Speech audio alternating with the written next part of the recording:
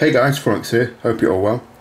What you're looking at in front of you is the SNES I repaired in my previous video. Now it's still working perfectly fine. As you can see, I've just muted it so there's no sound. What I want to do today with this SNES is a C-Sync mod, and I'll show you why. How good friend Dot Crawl has made an appearance. As you can see it all over the image. Now you get that when you use Composite video for sync over RGB Scart. I mentioned this in my previous video where I repaired this. I mentioned a little bit about the Dot Crawl, and yeah, what I want to do with this console is C-Sync mod it so it outputs C-Sync instead of Composite video, and then we should get rid of all this horrible Dot Crawl on the image. Now I should be able to do it to this SNES because this is the twin PPU SNES model, and I know one of them outputs TTL C-Sync. So yeah, that's what I'm going to do to this console, is C-Sync mod it to get rid of that ugly, horrible Dot Crawl. So stick around and we'll crack on with that. Time to get in this SNES. No, I'm not going to film that. I've already shown you how you can get into a SNES if you watched the previous video where I repaired this console. What I'm going to do is just get down to the motherboard and we can work on that from there. What I want to explain now is something very important. When you're going to work on a SNES, you should always power cycle it with no power connected. And what I mean by that is, if you look at the SNES, it's unplugged, there's nothing there. But watch what happens when I throw the power switch. Watch the power indicator come on for a brief second.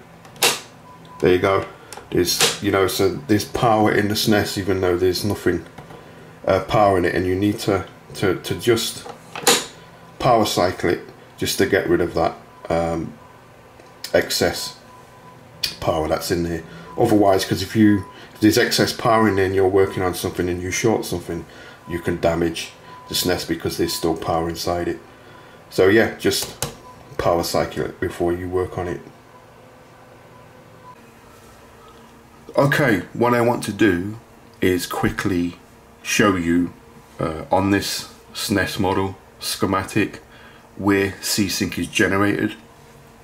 If we look at this big chip on the left, this is PPU2, and if we look at pin 100 just here, we can see C-Sync. So that is where C-Sync is generated by the PPU2. Now what I've done is I've marked the trace in red just so it's easy to follow. So if we follow it, we come along, we go straight down, and we go straight into the video encoder chip on pin 8. Now looking at PPU2 and the C-Sync signal coming out of it, what I can see is the label telling me that it is active low. When you see a line across the label like this, across the top of the label, it tells you that it's active low. Now what that is telling me about the C-Sync signal coming out of this PPU2 is that it's at TTL level. Now what I want to do is just fire up my scope and confirm that. I've got the board, we're all powered up. Focus, there you go. There's that horrible Dot Crawl. If we look at the board, here's PPU1, here's PPU2. Now conveniently, Nintendo's marked pin 100, which we know is C-Sync. Now the reason I have the board out like this is because I want to measure with my scope that is indeed 5V TTL C-Sync. I don't want to assume it is. You know what assumption is? Assumption is the mother of all ups. So I want to verify that is indeed TTL 5V C-Sync. So I'm just going to fire up my scope. I'm going to do a quick measure of that just to make sure it's at 5V. So okay, I'm all up top, my scope probe's up top, we're still running. I've got to be very careful because this is holding on by its skin of its teeth. I've actually got it poked into a nice convenient via So here's pin 100 of PPU2. That goes off to pin 8 of the video encoder chip, and thankfully there is a via just above pin 8 that is connected to pin 8, so I can get my scope probe in it. And what I can do is confirm that that is indeed TTL sync. If you look, I'm on 1 volt per division, and let's count the vertical squares. 1, 2, 3, 4, 5. That's 5 volt TTL sync. Now what you can also see is every now and again you'll see a pulse go through. That's the vertical sync, and these little smaller pulses are the horizontal sync. And if I zoom out with my scope, sorry, not zooming in, if I zoom out, you'll see them better. There you go. Every now and again you'll see a horizontal sync, a vertical sync go through. So yeah, that is indeed 5 volt TTL sync. So okay, what I want to talk to you about now is how we're going to perform this mod. This is a schematic that shows how the SNES outputs its video. What I want to concentrate on at the moment is not this red part. I want you to follow the blue part. That's the original composite video signal. So if we look here, we've got our video encoder chip. This is a DAC, digital to analog converter. It takes all the digital signals, converts them to analog, and then outputs them on the video out, so we can get an analog picture. Now if we look at pin 8, here's our C-Sync coming into pin 8. If we look at pin 7, this is video out, basically composite video. If we follow it, we can see it branches off into 2. One off goes off to the RF modulator. Obviously the RF modulator needs a signal to modulate RF, video out. We also branch off. Now we go through some amplification, we come along, we go up, we go through some clamping diodes. This clamps the input and output so we don't get any transient spikes when we're plugging something in. It comes up, it comes along, and it goes out on pin 9. And that's basically how composite video is generated by the SNES and goes out to the AV port on the back. Now the mod we're going to do is very simple.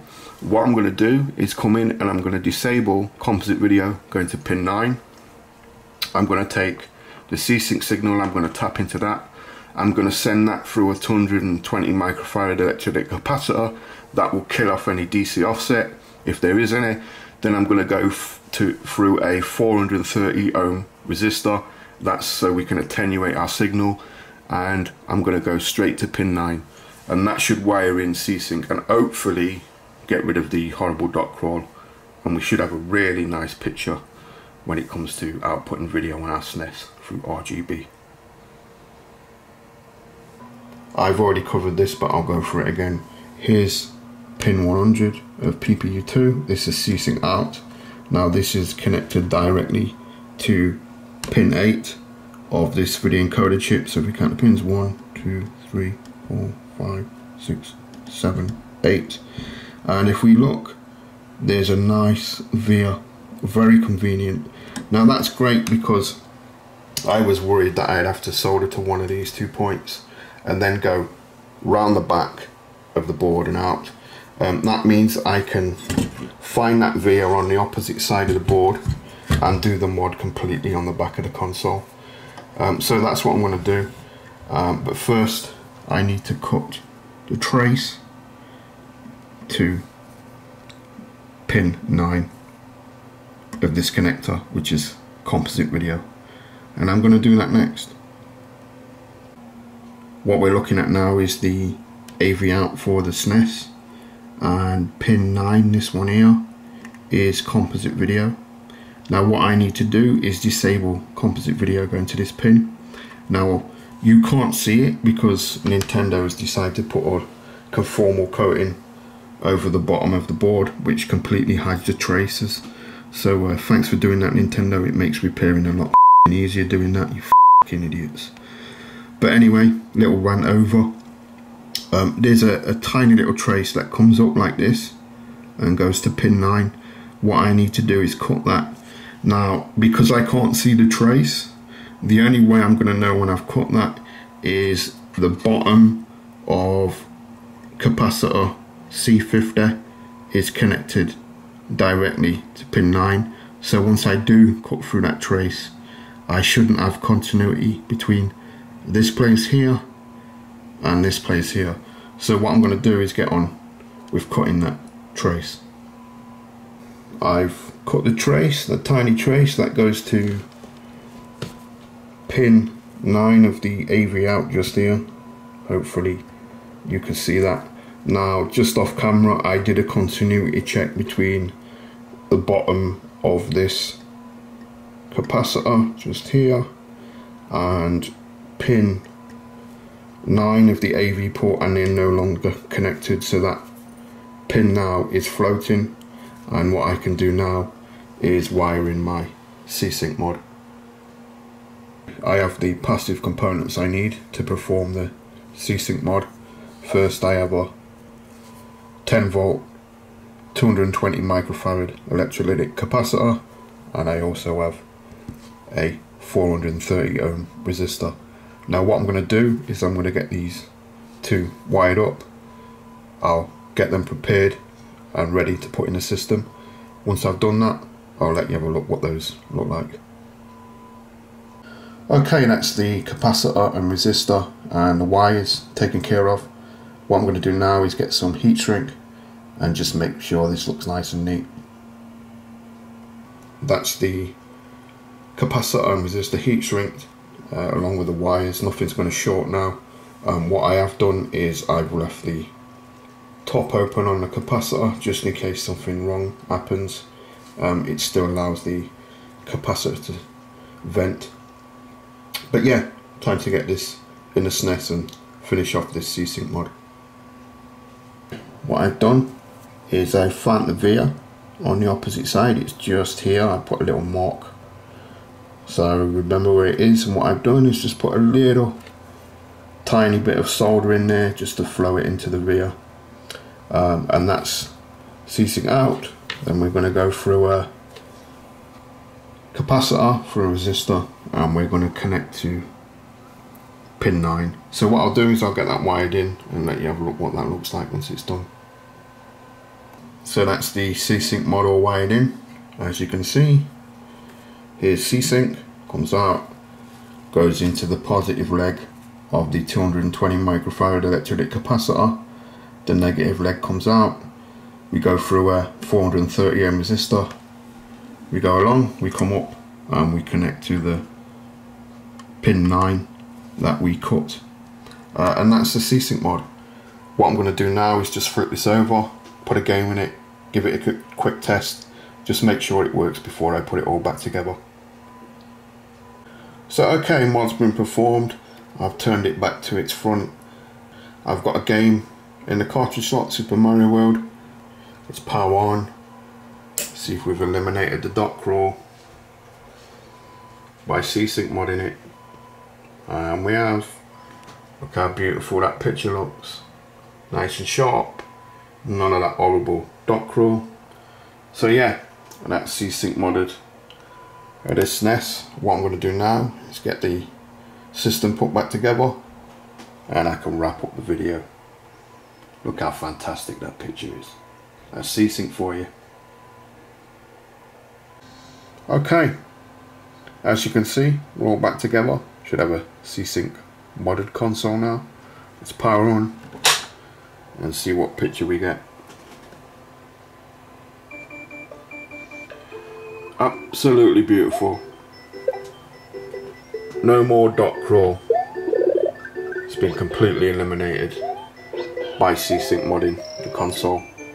And that's what you get when you send C-Sync over RGB Scart for sync instead of composite video for sync over RGB Scart. So yeah, there you go guys. Hope you liked the video. Please give it a big thumbs up. Like, comment, subscribe, all the usual stuff.